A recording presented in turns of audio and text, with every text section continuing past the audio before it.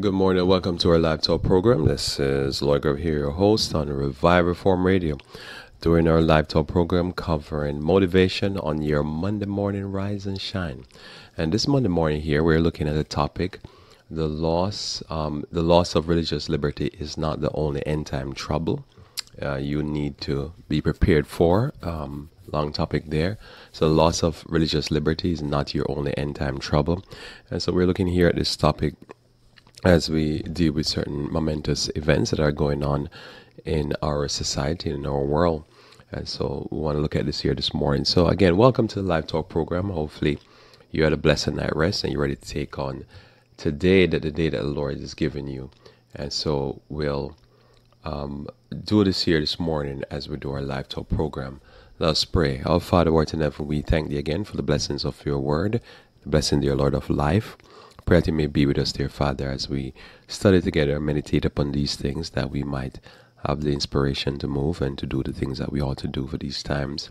This is my prayer in Jesus' name. Amen. So we're looking again at this very important topic here, the loss of religious liberty.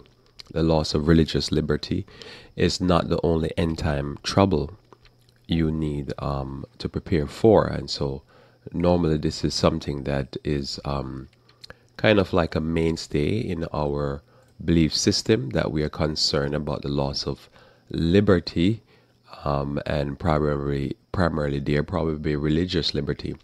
And so we want to look at this and just contemplate what's going on here, because this is probably the main focus of what we do when it comes on to religion, church. All that is this massive concern that what happens if I lose my religious liberty. And this most actually is important, because this is the main issue at the end of time.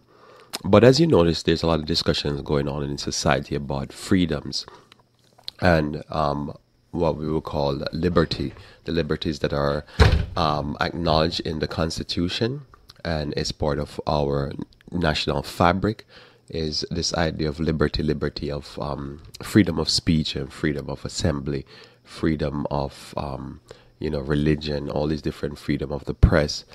And so the general thought of freedom is a major factor. But as I'm going to talk about here, this is one factor. But this factor is created by other factors, and there's other considerations that we have to prepare. And what has happened for most part, I believe, is that the church uses and teaches religious liberty as like a cheat sheet. So this idea of religious liberty, or the change where the American Constitution will one day change, and we no longer have the liberty to assemble, the freedom to print and to say certain things in public, because those freedom are going to be taken away. This here idea here, primarily of religious liberty, to me is used as a cheat sheet, that as long as you understand this one thing and you don't understand anything else, you're prepared for the times that are coming upon us. What it has done is that it has made people become one-sided and forget that it is important for them to be good, and to also important for them to be a Christian.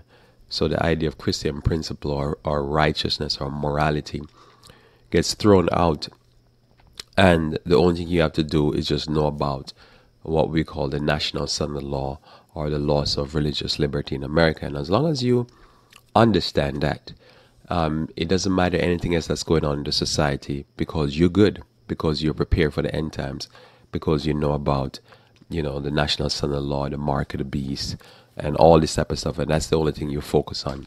And you have a whole generation of people that's the only thing that makes them Christian, make them Seventh-Adventist, is this idea that they're prepared for this thing. And while this is happening, there's a lot of problems that are going on in the society. And these problems primarily stem from immorality. These problems stem from just the ignoring of laws and rules and the Bible and God Himself. And so you have people that say, all you need to worry about is this one thing, but that one thing is a symptom of a greater problem, which is immorality. So people are not prepared to be thoroughly Christians. They're just prepared to be people that sit day in, day out, waiting for the overturn of the Constitution of America and the National Southern Law, and whoever understand that theory and understand that concept is truly Christian or truly Seventh Adventist. But to love your neighbor as yourself, to love God with all your heart, is not the primary focus. So this is what I want to talk about here today, and certainly will get a little very clearer.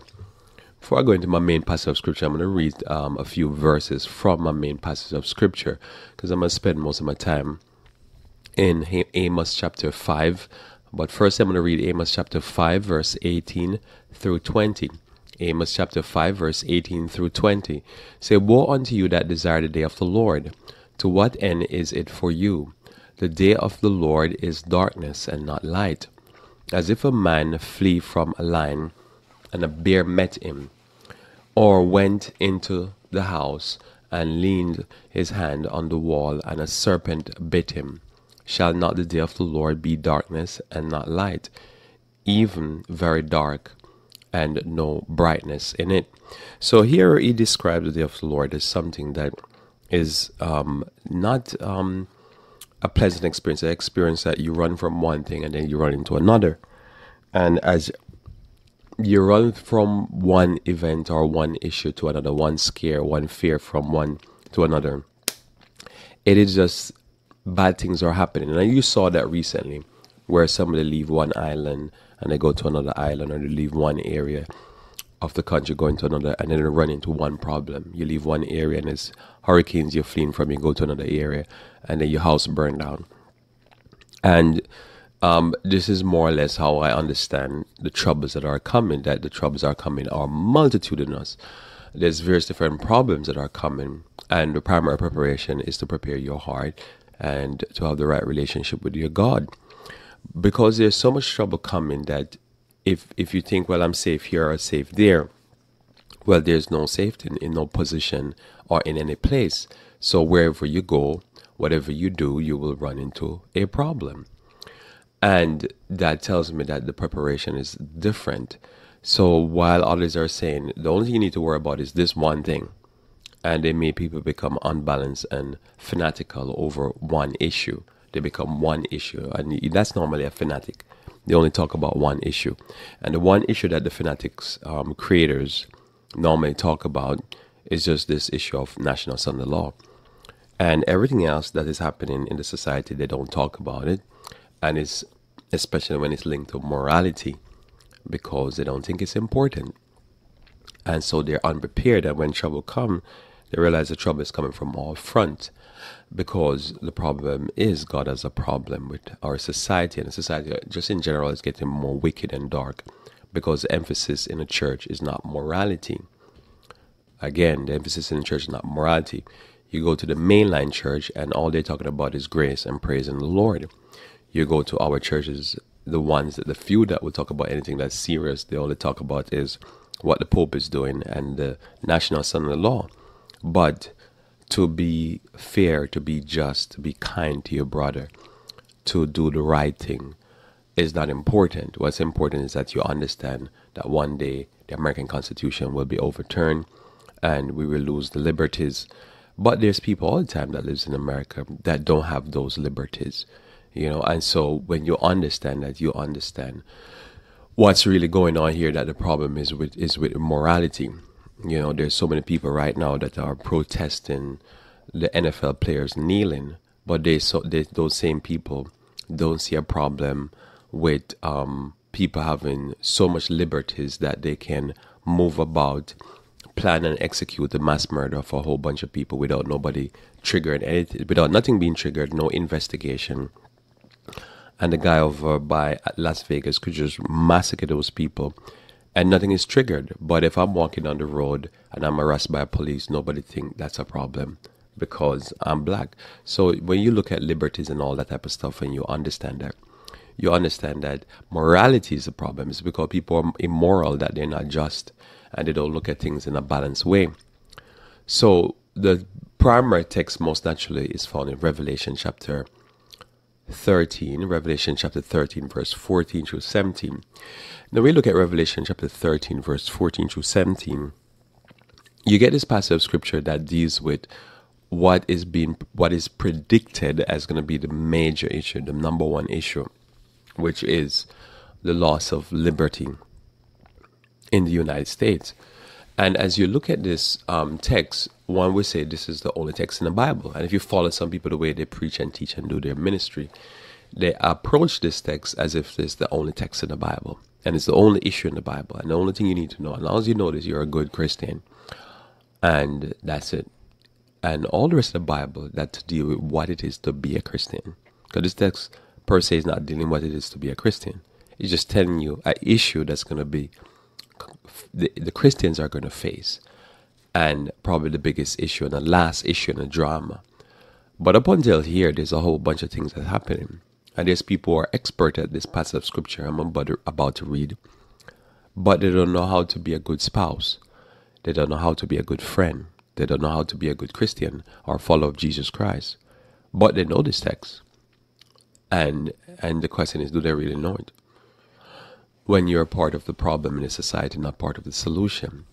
So in Revelation 13, verse 14, it says, "And deceiveth them that dwell on the earth by means of those miracles which he had power to do in the sight of the beast, saying to them that dwell on the earth, that they should make an image to the beast, which had the wound by a sword, and did live."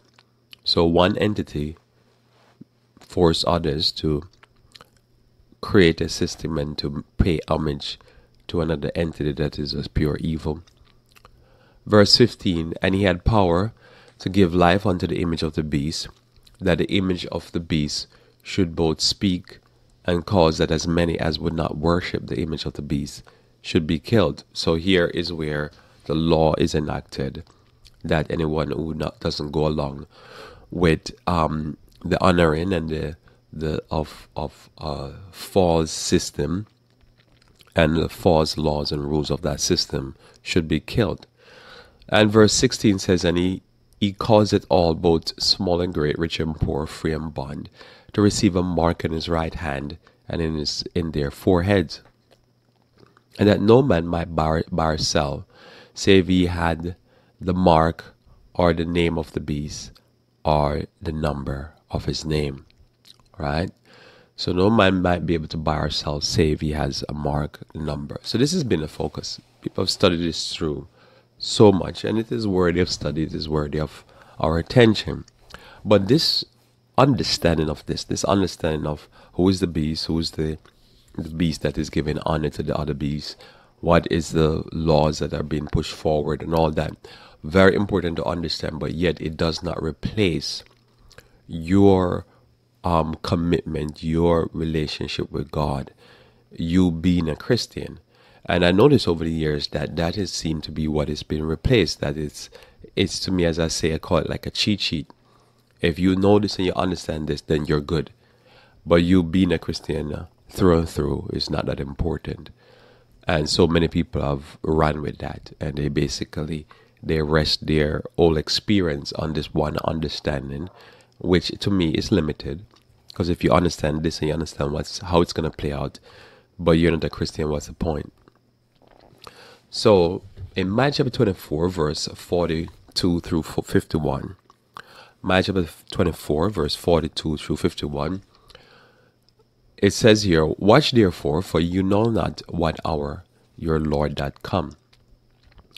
But know this, that if the good man of the house had known in what watch the thief would come, he would have watched and would not have suffered his house to be broken up. Therefore, be ye also ready, for in such an hour as you think not, the Son of Man cometh. Who then is a faithful and wise servant, whom his Lord hath made ruler over his household, to give them meat in due season? Blessed is that servant whom his Lord, when he cometh, shall find so doing. Verily, verily, verily I say unto you, that he shall make him ruler over all his goods." So here in this passage of scripture, the Lord described what will be, first, before we describe what is going on in the last days, He explained to us that there is this idea here that it's since we know not what hour the Lord cometh, it is important for us to be watching, be on your guard, to watch and to because you don't know when the thief cometh, and so he described his coming as like a thief. Therefore, you ought to be ready because you don't know what. So the question is what it is to be ready, because many people have substituted what we call religious liberty or the overturning of the Constitution of the United States as that's what you need to know and that's what you need to be looking out for.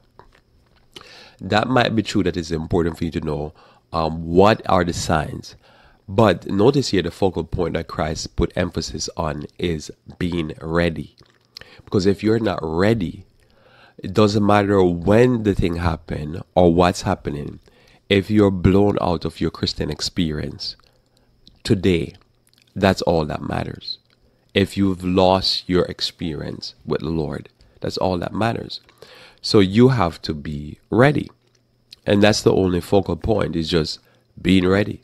And so if the focal point is, oh, you need to know what's happening here, what's happening there, it doesn't matter. Even if you don't know prophetically per se everything that is important, which I think is important to know these things, and you're not ready, you're just not ready. Whether you know or not know, if you're not ready, you're just not ready. And so the focal point is not to get ready and stay ready and know what you're getting ready for.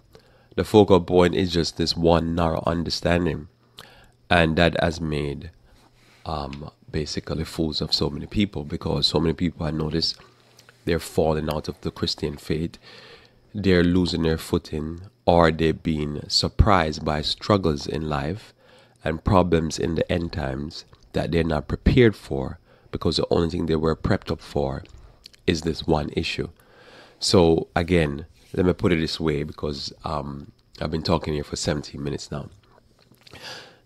Just imagine you are told that the overturn of the Constitution is the final act of the drama. But there's 10 different things that are going to happen. There's going to be immorality, violence are going to increase. There's going to be some of the problem with false doctrines, all these different things that are outlined in the Bible. But the final big act is this one act. And you prepped up all the time, and all you're prepared for is the final act, the one big act. And you're not prepared for the other things going to happen, problems in the family, problems, at your work, problems with entertainment, problems with your kids being disobedient to parent. And, you need to learn how to train up your kids. And you did all your focus on this one final act. But the 10 things that are going to happen before this final act come to being, because that final act is a symptom of all the other 10, or the end product of all the other 10 is the last domino that falls. And you didn't prepare. Now what happened? You get blown out of the water. You lose your salvation, so to speak, over this, being not being prepared. And so you're preparing everything for the final, and you don't even live to see the final, because you get washed away by the flood, because you built your house upon sand. And that to me is just simply what's happening. That people are building their house upon sand and not prepared for the troubles that are upon us already and are getting worse, because they're preparing for this one end time drama while stuff is happening. It's like when I study, as an example here, because here the Bible says those who feed the people are those who bless. So when I study, I understand that there is going to be problems with, say, health. It's going to be out of disease. And say you're prepared, and all your preparation is to deal with the situation of a national standard law or the loss of religious liberty. And you're prepared to deal with the loss of religious liberty.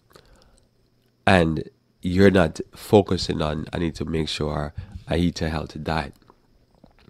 And then all the troubles that come in your life that make you feel like you're in the end time and the Lord is about to come is you having health problems. Your health is just failing you.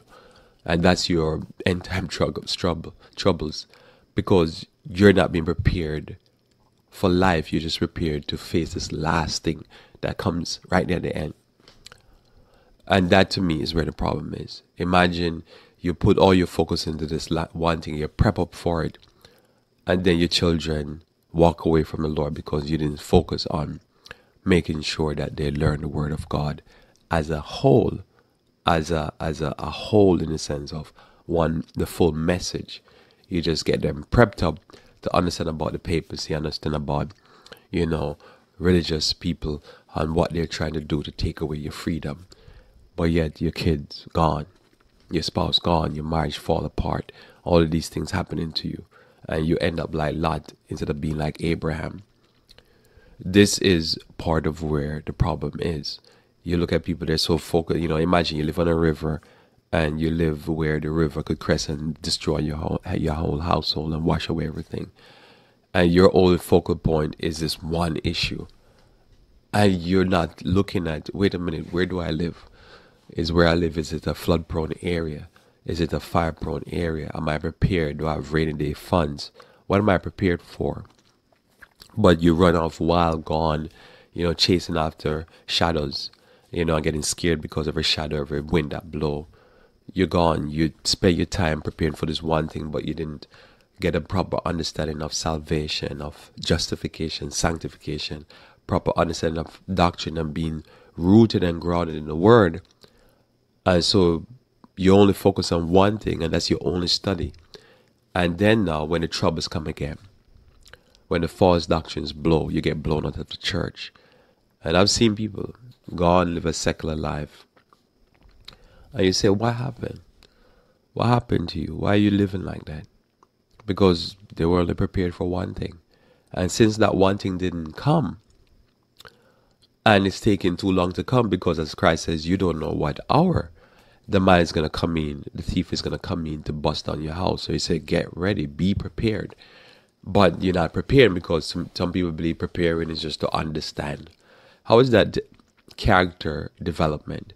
How are you prepared that you could not receive the mark of the beast?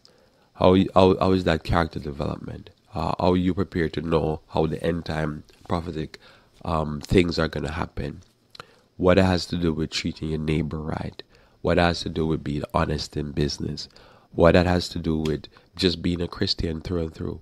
Being kind, being fair, being just. And this is what's missing. And so many people have gone down that road thinking, oh, they're a good Christian because they know about the papacy, which is just it's a study in darkness. That's all it is. I've met some of the most horrible Christians in my life that they know a lot about the papacy and the wickedness of the papacy, and they study about the national son law, the mark of the beast. They study about the religious liberty, and they're just horrible people. So you say, what's the point of that? You're not prepared to meet your maker, but you're prepared to understand the end times. That's your preparation. So we need to be prepared thoroughly. We need to be grounded in the Word. We need to be Christians in our lives. Our primary testimony should be what our family could testify of us inside our homes. So here Christ continues with this idea here in verse 48 of Matthew 24. It says, but then if the evil servant shall say in his heart, my Lord delayed his coming, and shall begin to smite his fellow servants, and to eat and drink with the drunken, the Lord of that servant shall come in a day when he looketh not for him, and in an hour when he is not aware of, and shall cut him asunder, and appoint him his portion with the hypocrites. There shall be weeping and gnashing of teeth. So Moshe, the servant here, as Christ described, is not a hypocrite. It's just simply going to be appointed his portion with the hypocrites because he was a good servant. And he was doing right, but something happened because there was a delay, an apparent delay as it seems, as it's also outlined in Matthew chapter 25. And he started to go the wrong way. And I believe this is where the problem with this false preparation, because I've seen many people done that. They prep up, they believe that, oh, Christ could come a month from now. You hear people say that all the time. Christ could come tomorrow.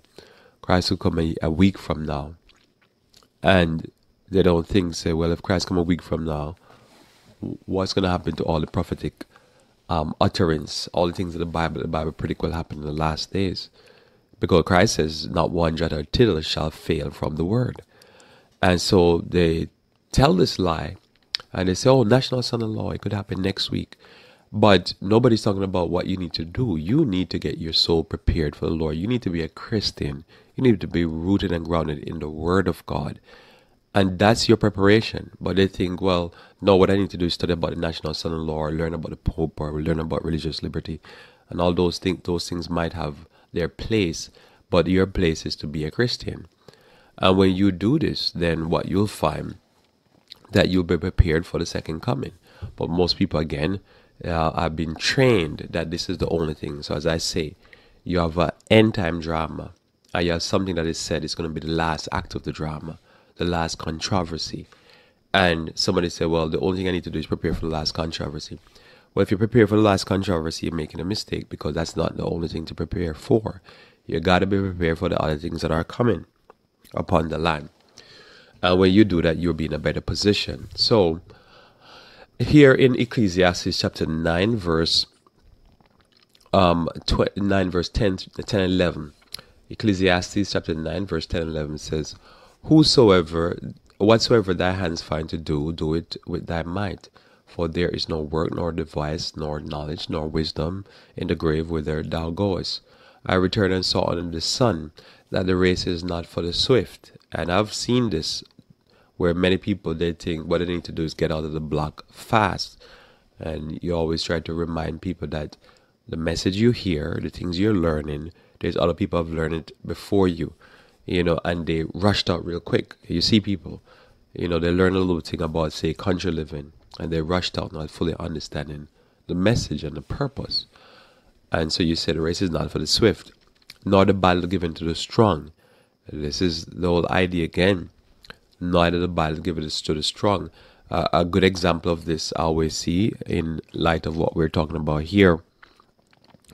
Nor the battle given to the strong is that you'll find that many times, people will talk about, end time preparation. And they will say what we need is more guns. So they go stockpile guns because they believe that's going to be their end time preparation. And then now, nothing happens. And the only thing happen is probably a tornado come, or a hurricane, or a fire. And they're preparing for some type of assault type situation. They're preppers. And that's their preparation for trouble. And that trouble don't come. At least it don't come yet. He hasn't come yet. And all they're facing is a tornado just wipe the house out. Them and their bullets and their gun and everything just go flying. And that's it. Because they're one-sided or they're simple-minded in their preparation. Others, same thing, a fire come, burn the house down, and the house become like a fireworks, because all those bullets going off. When the fires hit it, because their preparation is one-sided, they don't understand what the primary preparation is. Your soul, is your character. This is what the preparation need to be. Now, the other things are important to understand, and it's always best to put yourself in a better situation. But when it's all said and done, your primary focus is supposed to be who you are as a person, as an individual. The others you got to get prepared for also, because it's a whole preparation. Also, it says here, neither yet bread for the wise, all right, nor yet riches for men of understanding, nor yet favor for men of skill, but time and chance happening to them all. So in that Bible, it says in that text there, it says one ought to be serious, one ought to be focused on whatever your hands find to do. And know that also what's playing a role here is time and chance. Time and chance happen to them all, but not everybody win the prize, right? The prize comes to those who are diligent, those who go at it. And so when we come on to our end time preparation, we have to be diligent. We can't ignore one thing for the other. As Christ said, this you ought to do and not leave the others undone. But many believe that what they need to do is prep up by, as I say, getting more bullets. Probably that's a need. I don't know where you live. Depends on where you live. You probably need more bullets than other places. But that's not our focal point. Our focal point is to be prepared, to get ready. Now, in the text that I started out with, to me, is the Probably the only text I could have used this morning to illustrate my point, but I just wanted to broaden it and use some other texts. So remember again our topic, the loss of religious liberty is not the only end time troubles or only end times trouble you need to be prepared for. So the loss of religious liberty is not the only trouble you need to prepare for. There's other trouble, as I've illustrated before. Read Amos here. The last act of the drama is the overturning of the U.S. Constitution that will unleash basically the U.S. military against the righteous. That's what we understand. But before that, there's a lot of things that are happening that leads to that. That's like a domino effect. If these things happen over here, then it will create this type of environment in the United States where freedoms that we so dearly enjoy will be removed. And if we notice what's happening right now in America, we're gearing up for that because both the left and the right are having problems with the Constitution because the Constitution either seems to limit them or to give them too much freedom. On both sides, if you're on the liberal side, the Constitution gives you a lot of freedom to, do things like gay marriage. If you're on the conservative side, the Constitution gives you so much freedom to basically stockpile, machine guns and bomb stocks and all type of stuff. So I notice every time somebody raise their head and say something or do something, you start to have this question about should this person have the right. If you notice, when the black men in the NFL say, look, we're being abused in our communities and being shot and killed by the police, and we want to stand or we want to kneel or we want to hold, and the white says, no, you can't do that. Some people say, well, yes, they can do that because we have religious liberty. Some people say, no, they can't do that because this is a job place. You can't go on your job and protest on your job as you get fired, and so forth and so on.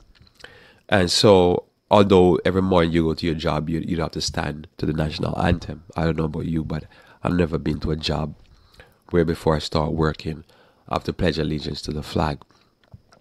That guarantee my rights as a citizen while the police is out in the street taking away my rights. But when you look at this, all of this is going on, and most of this, or if not all of it, has to do with morality and justice. So that's what we're looking at. But the more this discussion goes on, is the more the question of the Constitution keep coming up. And we know there's a domino effect and things are going to go a certain way. But in between all of that, as I'm saying, you have things that we're supposed to be prepared for. And many people, they're not prepared for it because they're only ready to face one problem. They're one-sided in their Christianity. And the main thing that they're supposed to do, they're not doing. So let's go back to Amos chapter 5 now. I'm going to go through most of Amos chapter 5. We're going to start at verse 6. Start at verse 6 and we're going to go all the way down to verse 27. I think that's the end of it there.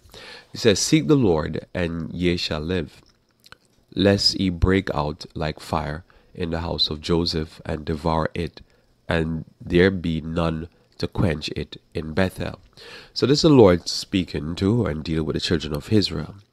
And he's saying to them, because they're in rebellion, they're not doing the right thing. He says, you shall seek the Lord and you shall live. And if you don't seek the Lord, he shall break out like fire. So when we see all these troubles that are going on, and these troubles are not just troubles that has to do with nature, because somebody could say, well, all the problems we're looking at are natural problems. But we're looking at problems that are not just to do with nature, but they're problems that has to do with what's going on in our society. And when we look at these problems and we see them, we understand what the Lord is doing. The Lord here is making the people get what they reap, what they sow. And Lord, as he says, an avenger. As the evil rise, the Lord do certain things. So the Lord says, look, seek the Lord.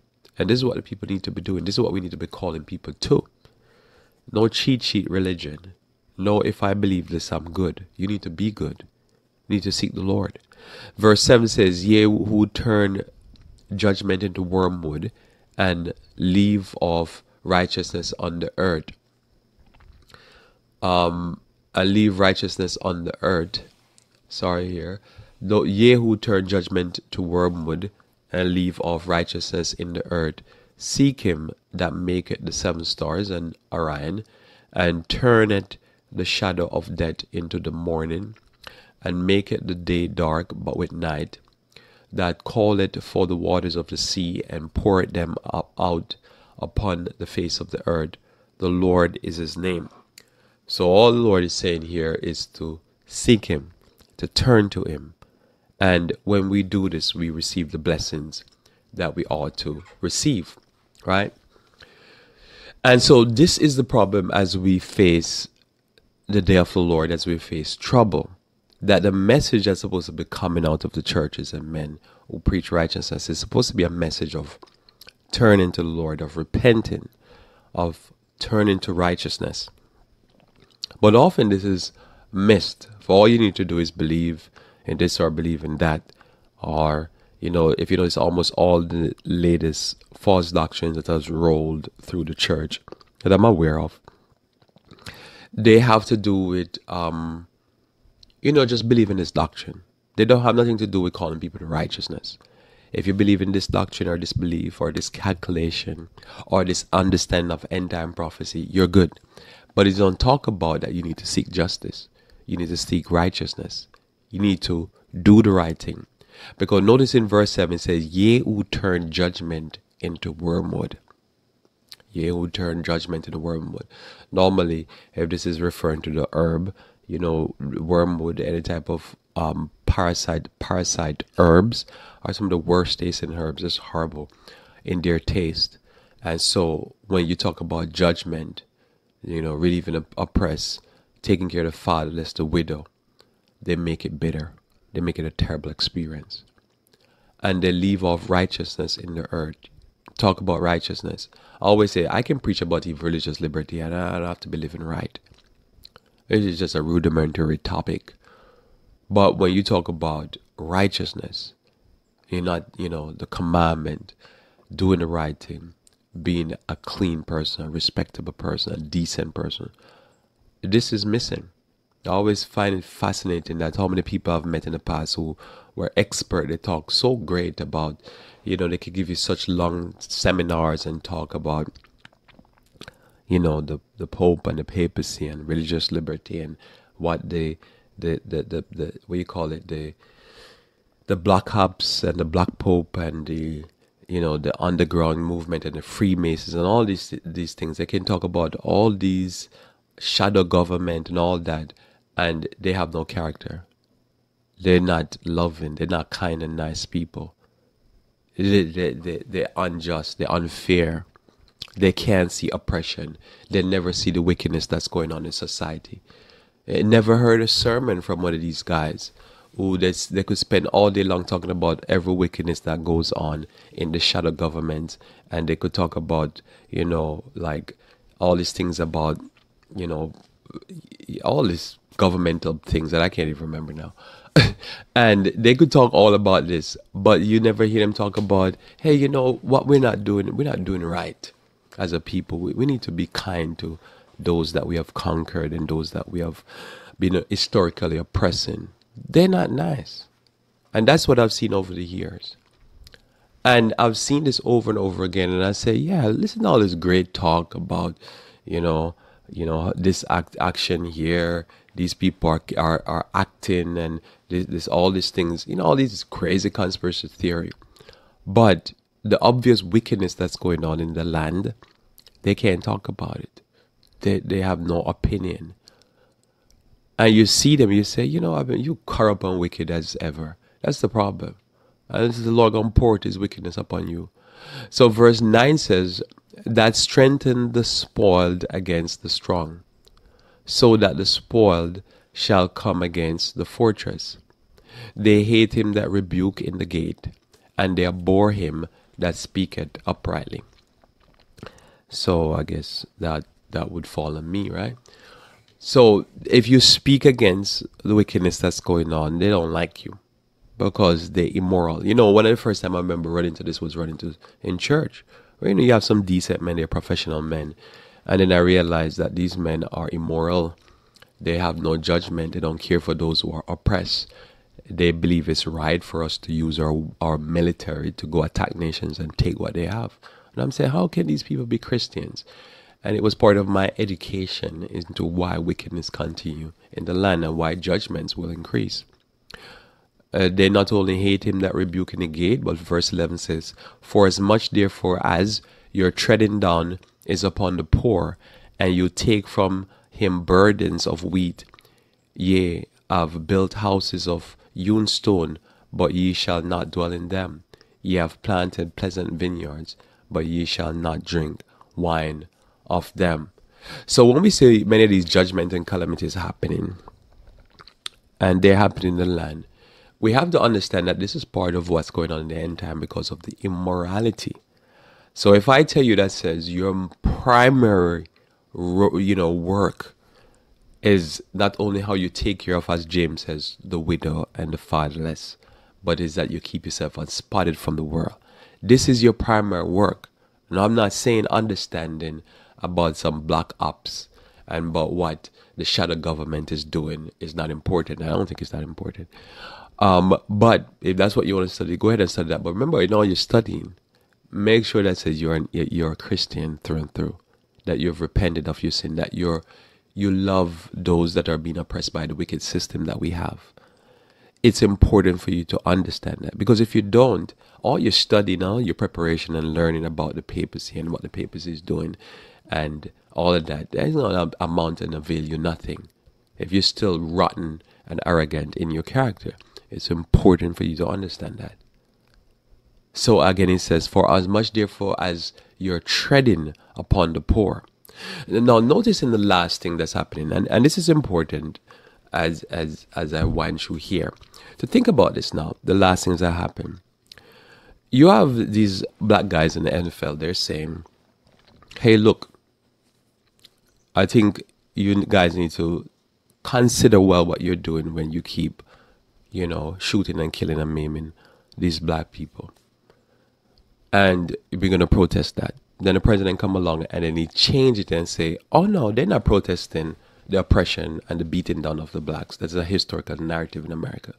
What they're doing is they're disrespecting the flag." That's what he said. They're disrespecting the flag, and we can't tolerate the disrespect of the flag without ever acknowledging the historical wrongs and the current wrongs that have been done to these people in the ghetto. And people were not in the ghetto because nobody's free from this, where you can just be pulled over and harassed because of the color of your skin. And instead of addressing this, you just say, "Oh no, these guys, this is what they're doing. What they're really doing is they're disrespecting America." And then you just turn the narrative on them and twist what they're doing. And then you see what happened either yesterday or the day before. I think it was yesterday with the vice president. So when you see this, then basically they're saying, "We don't care. Shut up and go play ball. We don't care what's happening to you if you're dying in the streets." So this goes to me and tell me that here and then you have the general population who is saying, "Yeah, we don't care either. What you need to do is just play ball and just respect that flag." But the problem is the flag represents my religious liberty. It represents my rights. So I thought it was interesting that here you have now, they're saying, you put such heavy pressure on us. You constantly police us. You constantly investigate us because you're saying you're doing criminal profiling because black people do most of the crimes in America. So that's the pressure that's upon us. We're always being watched because we are viewed not much better than the Muslims because we're destroying America. So here you have now an older guy, multi-millionaire. He's able to buy over 100,000 guns. He's able to move around freely. He's able to buy tannerite. He's able to buy ammonium nitrite, I think it is. He's able to buy all these bullets. He's able to buy all kind of stuff to be able to not do a massive urban assault. The same urban assault, these conspiracy theories and these many various religious conspiracy theories are being preaching about that the government is going to do. So he's able to carry out what the government they think is going to do on the population. And he was able to not be in profile because he's not the focus of investigation. He's not the trouble that this society is facing. But the guy that's walking on the street, he's going to be roughed up, spoken to like he's an animal. And he might get upset and angry because he's been harassed, and then he gets shot because he gets upset and angry. And the general population, especially the Christians that many of us have worshipped with it historically, would say, hey, nothing wrong with that. Because anyhow, black people doing all the crime. So what happened is, as I've covered last week, that when you ignore and you're unjust and you don't do right because you say justice is blind, but you make justice not blind, and you're not fair, and you don't do what is right, then what happened? Trouble will come upon the land. But you have to understand the source of the trouble. But if you're not studying your Bible, and you're not learning just to be fair and to be a true person that has justice and morality, you will not understand what's going on in the society, and you will see the disasters, see the tornadoes and the floods and the hurricanes and the fires and the mass murders, and you're like, I don't understand what's going on, because you don't understand morality. You don't understand that God will settle scores and God deal with things in a fair way. That you cannot oppress and beat on the people and think it's not going to come back. Because God says what you sow, that is also what you reap. And that these people in the society, they're not fair. They're not honest with what they're doing. And because of that, a lot of the wickedness we see happening will happen. So part of our preparation, I believe, and it's go back to why people are missing all these things. Because not only they never preach about fairness, but they don't study their Bibles. And they're Bible students. How are you Bible students? The only thing you study is about the papacy. And you don't even understand what created the Dark Ages. So you can recognize what's happening inside of the U.S. right now. You know, just this basic idea where they say all the crimes is done. Most of the crimes are done by black people in a disproportionate way. Because you're not investigating other people. Who is covering the crimes of all these little children that are going missing every year? Who is investigating them? How often do you hear about men who are being arrested for these crimes? Where these kids are being abducted and raped and buried and burnt alive? Who's covering those crimes? Those crimes are not being investigated. You see the massive amount of kids going missing every year. And sometimes you find their bodies, sometimes you don't. Who's covering those crimes? But if you say that the only crimes are being done by one group of people, then you don't cover those other crimes that are being done. All the child molestation, all these mass murders, all these weirdos that go kill multiple people, serial killers and all that. Who's investigating that? Because you spend all your resources investigating one group of people, you're not fair. And this is part of the problem when you don't judge things properly according to righteousness. And so what happens is you make things get out of hand. And when they get out of hand, you create other problems. And as I say, the loss of liberty is not our only time of trouble. You need to prepare for. You need to understand what's going on. Understand that the troubles are coming. They're not going to be just because of that. That's going to be the end drama. We will see some terrible things amongst us because we see some terrible wickedness. But if you don't understand that, you think, oh, the only trouble that's going to come is one day we're going to get up and we're going to have a national son law. Now understand that comes at the end. Before we get there, it's a slow creep to destruction because men are getting darker and you wouldn't be able to understand why they're getting darker. Look at this. It says here, verse 12. It says here, for I know your manifold transgressions and your mighty sins. They afflict the just, they take a bribe, and they turn aside the poor in the gate from their right. Think about all the powerful preachers that we have, and you never hear them talk about this. Think about that. You think about all the people that people look up at and say, oh, this preacher, oh, he's powerful. But you never hear talk about the corruption that's going on in society and in the church. You never hear talk about the oppression of the poor. And part of the reason I believe is because many times the oppression that is happening to people in foreign country because of the exploits of the country, the foreign exploits of its military and its financial men. And a lot of the time because the oppression and beatdown happen to blacks. So you don't hear these powerful preachers say anything because they might not want to offend their donors. So they don't say nothing. And it's like no wickedness is happening in this country. I remember I was talking to multiple times. I'll have discussion with people about, say, what we call the national son law, the overturn of the religious liberty. And you'll be talking to them, and you say, well, yeah, but isn't there more going on? Isn't like what you know? Because they will say, like, I'll give you an example in Revelation chapter 13. It will say that the country will speak as a dragon. So I say, so did it speak as a dragon because of slavery? And they start going red. I said, did it speak as dragon because of Jim Crow law? Because of the war on drugs, where they arrest the primarily black men and lock them up? Is that because that was legislation, and legislation is the speaking of the country?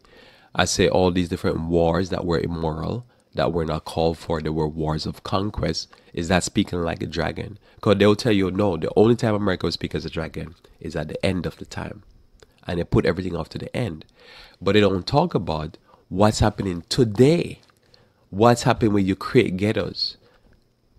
And you create ghettos and put primarily the people who you had once enslaved, and you want to add on a Jim Crow law. You put them in these ghettos, and you make sure the schools are subpar and they're caged up like animals. And they can't even get out of those areas, because to get out of those areas, they probably get killed because they're in areas that they ought not to be. You don't talk about that. But yet you're going to tell me that we have a powerful message. And I say, okay, go ahead, tell me, what's your powerful message? Oh, what the Pope is doing. I mean, who cares about it? I mean, care about it to a point, because you ought to be curious. You have to watch that evil system. But people are dying right here. Look at this text, because it gets more potent as we get closer to where we had started. Look at this now. It says here, the tread none of the poor. And it says here, you build your house, you live good. But he says, that's gonna messed up. That's not gonna work. Verse 12. For I know your manifold transgression and your mighty sins. They afflict the just. Now, when you afflict the just, that means the person didn't do you no wrong. The person ain't doing wrong. You know, in this America, I notice the conversation about liberal and conservative. You know, but what mean you live in righteous, and you ain't a liberal or conservative, but you're righteous altogether. But they'll give you a hard time. As I tell you, I can't go into any of these people's church. They run me out of there. Because I'm not with their immorality and unfairness. Notice here it says, and they take bribe. This is what happened. The more money. I think what was beautiful, you know, people dislike OJ and Michael Jackson. Some people do. But I think OJ and Michael Jackson was important, because here it showed what money can buy you. It can buy you powerful freedoms. And it showed you this. It showed up the system for what it is. I don't know why people dislike them, because really all they did was to show that, okay, you can buy your freedom with money. And this is how corrupt the system is. But they're making it sound, oh, the judicial system is just. It ain't not just. You can buy yourself out of freedom. And that's all they proved. You have a lot of money, you can buy people off. And it says here, for I know your manifold transgression in my sins. Verse 13. You take bribe and they turn aside the poor in the gate from their right. This is why they're releasing so many people through the Innocence Project, because they keep finding out that so many of these guys went to prison and they shouldn't even been there. And then another whole bunch of guys went to prison and they got longer sentences that they should have because of drug crimes that their white counterparts didn't get. When was the last time you heard a sermon in church talking about this? You don't hear them talk about this. Because why? They're corrupt. They're thinking the only thing they need to worry about is the Pope. And yet the wickedness is happening right in front of them and they can't say a word. Notice here, therefore, the prudent shall keep silence in the time, for it is an evil time. You know? So I guess I'm not being prudent here. But Amos wasn't being prudent either, because he was talking out against it. So, but if you're, I guess, a regular person, you go to work today, you just keep quiet and watch these evil people, what they're doing.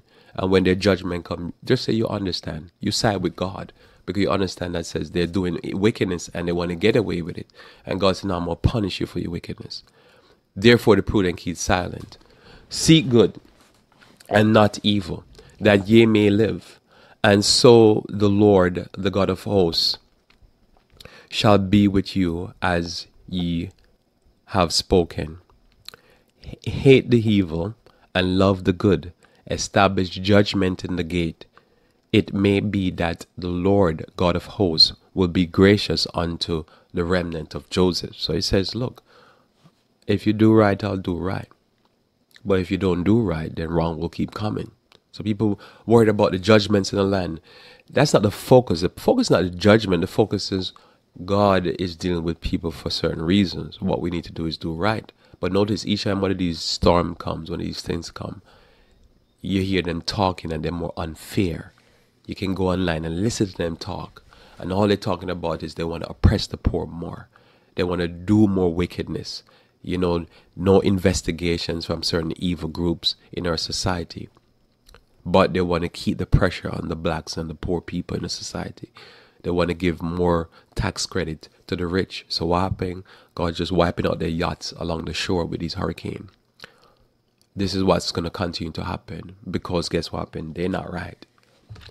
Notice it continues here. It says here, therefore the Lord, the God of hosts, the Lord said, thus wailing shall be in the streets, and they shall say in all the highways, alas, alas, and they shall call the husbandman to the mourning, and such as are skillful of lamentation to wailing, because it's going to be a lot of wailing. We're seeing this here. In all vineyards shall be wailing, for I will pass through thee, says the Lord of hosts. And you can see we're doing a lot of vigils, and that's going to continue. Woe unto you that desire the day of the Lord, for what is it? What end is it for you? The day of the Lord is darkness and not light. As if a man did flee from a lion, and a bear met him, and went into the house, and leaned his hand on the wall, and a serpent bit him. Shall not the day of the Lord be darkness and not light, even very dark, and not brightness in it? I despise your feast days, and I will not smell in your solemn assembly. So when they go and they have all this worship service, and they gyrating themselves up, make up a lot of noise, the Lord ain't hearing none of that, because they're not doing right. Though ye offer me burnt offering and your meat offerings, I will not accept them, neither will I regard the peace offering of your fat beasts. Take away from me the noise of thy songs, for I will not hear the melody of thy viols. But let judgment run down as waters, and righteousness as the mighty stream. This was a cry of Martin Luther King Jr. Basically, what he was saying is that, yeah, we hear all your religious talk, America. We hear all your high talk about religious liberty and freedom, but your freedoms are only given to the whites. We want some freedoms too. We want our civil rights. And he would often use this statement here from Amos chapter 5:24. But let judgment run down as waters. Let it flow. If you're going to be right, just be right to everybody. But when the people are saying, no, if you're going to investigate. I believe in police, and I believe in the police action. I'm one of those people who believe in the death penalty. I believe that says there's some people that need to remove off the face of the earth, because they want to kill and maim and rape and do all kind of bad to people. And many times the police try to apprehend them. They want to kill the police also. I believe right has to be done. But you got to be fair to all people. You got to investigate all people. If you investigate for drugs, just investigate across the board. Don't tell me that one group is using more drugs, but you arrest the other group. Whites use more drugs 2 times more than blacks per percentage of the population. And yet you arrest the blacks more. You're not being right. And then you have all these whites walking around and say, oh, blacks do more crime. How so? Who's doing most of the rapes? Who's doing most of the assassination or killing of these little kids? Who's doing it? So you can't tell me now that said they're doing it, but they're not being arrested in high numbers. You're not doing right. And then verse 26 says, but ye have borne the tabernacle of Moloch, and Cheam, your images, the star of your God, which ye have made to yourselves. This is always interesting, because they always talk about the Star of David, and twice, both in this text and in Acts, it mentions God, Cheam, and talking about a star. And it's the only place you find in the Bible where there's a star that is connected to David and to the Jew. Cheam, your God, the star of your gods. I never find it nowhere in the Bible. Probably there's such a thing as a Star of David, but I always find these 2 texts in Acts here and in Amos as referring to Cheam, your God. There's a side note, because they're pagan worshippers. In other words, they're claiming to worship God, but they're evolutionists and pagans. And this is why they're doing the wickedness they're doing. And God is saying, get rid of those things and go back to God, the living God. Therefore will I cause you to go into captivity beyond Damascus. So the Lord, whose name is the God of hosts. And we're seeing this here with the drug epidemic and all the different epidemic. Because righteousness, as it says here in verse 24, but let judgment run down as waters and righteousness as a mighty sea. Do the right thing. Be moral. And God will bless. If you don't, the disasters I see, they're going to keep coming. And that's my motivation for you this morning, just to do the right thing. Don't follow the evildoers in our society being unfair and not looking at things from the right point of view. And instead of taking care of the poor and the people who are being damaged by the hurricane, you're just running around stirring up trouble to try to reinterpret that people who are suffering, trying to say they shouldn't cry out because this is a disrespect of the flag and all this celebration of Columbus and all this nonsense that we do. All not to be done. What we need to do is do the right thing. Let's pray. We thank you, God, again for your love towards us. We thank you for your mercies. Pray, Lord, that we might be fair, we might be just, we might be kind, we might love those, dear Lord, who are suffering and side with the oppressed, no matter if they are black, white, or from Asia or wherever country they're from. May we do the right thing, dear Lord, and always love all men and love thee with all our hearts. This is my prayer in Jesus' name. Amen. Well, thanks again for being with me on Revive Reform Radio. Looking forward to talking to you tomorrow morning when we talk about the importance of church. Until then, I pray that you may continue to walk with the King.